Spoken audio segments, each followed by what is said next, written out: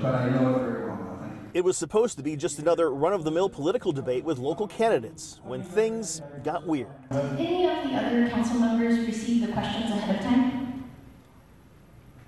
No. I believe my opponent has the questions. Mukilteo City Council candidate Elizabeth Crawford catches her opponent, Peter Zeev, with the questions to the debate. She's suggesting that, Peter, you have the questions? No. Okay.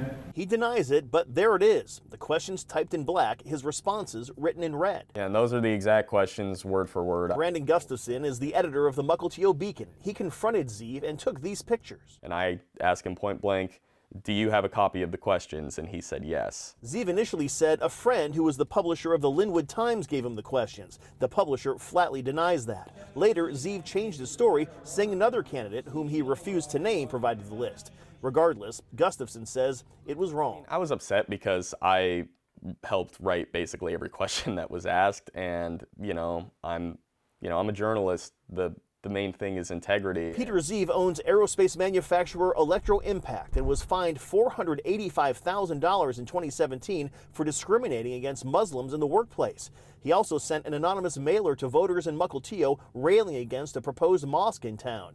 City Council President Christine Cook says the Mukilteo Chamber of Commerce sponsored the forum and will be investigated. What does this say to the voters in Mukilteo about the integrity of the process here? Well, that's the main concern. The most important thing would be to do the investigation that the Chamber is talking about and look for ways to try to make the process different in the future so that these things can't happen. And late today, the council told us they've completed their investigation. They say they still don't know who gave Zeev those questions. We spoke with Mr. Zeev today by email. He apologized today. He also said he considers this a lapse of judgment, but still, he would not give up who gave him those questions. Live in Mukilteo tonight, Eric Wilkinson, King 5 News.